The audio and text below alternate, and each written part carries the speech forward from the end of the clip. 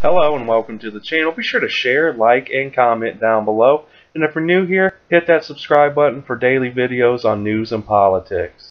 Ex-FBI special agent takes Blowtorch to Comey. He made up own rules. Predetermined Clinton probe.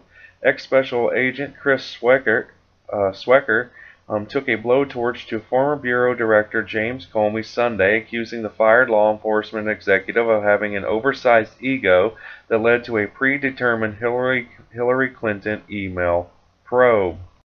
Republicans on the House Intel panel released that controversial FISA memo on Friday, bringing to light what they say are some pretty shocking revelations. Joining us now to react is Chris Swecker, who served 24 years as an FBI special agent. Sir, with all due respect to our other guests today, this interview is arguably the most important because of your background as an FBI agent. So I'll ask you right off the bat, you've heard other individuals saying the FBI is going to go after the president. The FBI hates the president. This was bad. This is now FBI versus president. How do you react to that? Well, I'd say, look, Chris Wray and the new deputy director, Dave Bowditch, are going to do no such thing. What we're talking about here is a breakdown in the senior leadership of the FBI under Jim Comey and Andy McCabe as deputy director. I would hate for the public to think that the FBI as an institution is flawed or biased. What this is a very small inner circle of senior leadership under Jim Comey at a very critical time period, and I just don't want this to reflect on the 35,000 very, the excellent men and women of the FBI who are doing a great job every day. So, Chris, let's get specific. And we've heard the partisan attacks on all sides, people who don't like the president, people who like the president, and people who like James Comey and don't like James Comey. So I think, as Todd said, it's very important to get your perspective as somebody who was inside the FBI. So James Comey holds himself out there, even today on Twitter and Instagram, as this paragon of virtue, above the fray. You were there for 24 years. How do you think he's behaved over the last couple of years? His public performance as FBI director, both in the Clinton probe and then how he handled President Trump. Well, I had the perspective of serving directly under Director Mueller. I bet I sat in on 500-plus meetings with him and Director Free, and these were two great leaders.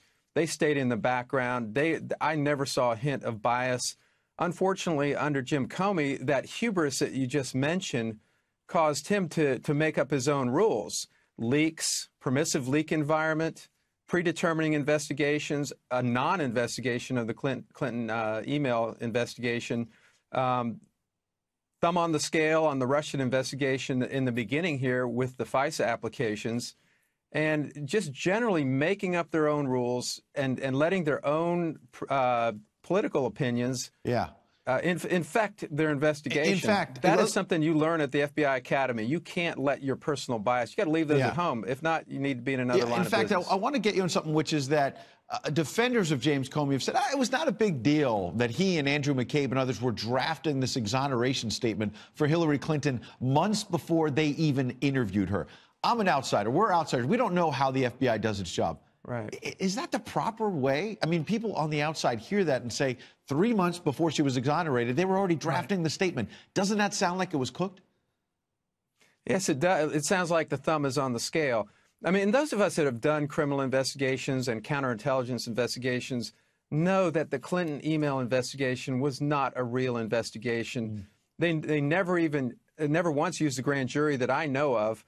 We're hearing, those of us that are in the retired agent community, we're hearing that Deputy Director McCabe was expressing his opinions in closed-door meetings all the time about Trump. So we're talking about a predetermined investigation, and that is just not how the FBI as a whole operates. The problem is agents on the street don't operate that way. Yeah. We appreciate it, Chris Swecker. Thank you so much, sir. Very much appreciated. As the pundit previously reported, Comey downplayed the FISA abuse memo, tweeting, "That's it. Dishonest and misleading memo wrecked the House Intel Committee, destroyed trust with the intelligence community, damaged relationships with FISA court, and inexcusably exposed classified investigation of an American citizen. For what? DOJ and FBI must keep their jobs," Comey tweeted. Documents released in August of last year show Comey exonerated Hillary Clinton before the investigation into her email conduct had even concluded.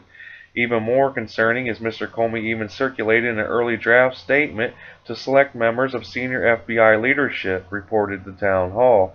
According to the unredacted portions of the transcripts, it appears that in April or early May of 2016, Mr. Comey had already decided he would issue a statement exonerating Secretary Clinton. That was long before the FBI agents even finished their work. Now, Mr. Comey even circulated an early draft statement to select members of senior FBI leadership. The outcome of an investigation should not be prejudged while FBI agents are still hard at work trying to gather the facts, wrote Senators Charles Grassley and Lindsey Graham. Be sure to share, like, subscribe, and comment down below and tell me how you feel about this report.